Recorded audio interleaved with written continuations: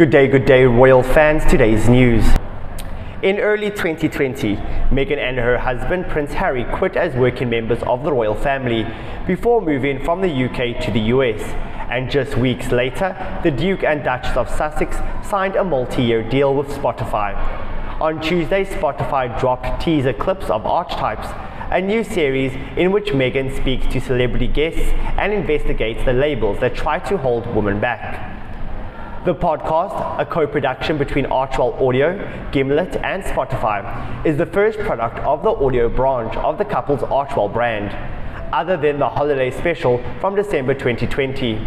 Retweeting a teaser clip from Spotify featuring Meghan, GB News presenter Darren Grimes wrote, "Spotify reportedly gave the pair $18 million for this podcast 2 years ago. Here, finally, is some material. I wonder at which point they'll ask for their money back." The first episode sees tennis legend and close friend Serena Williams speak to Meghan about ambition, how both women juggle motherhood and her evolution.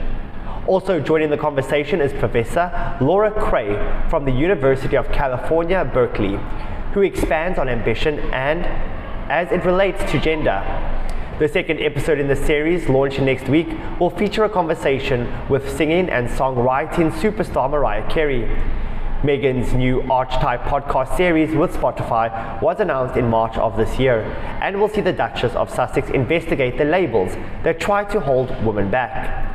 She will speak to historians and experts to uncover the origin of these stereotypes and have uncensored conversations with women who know all too well how these typecasts shape our narratives.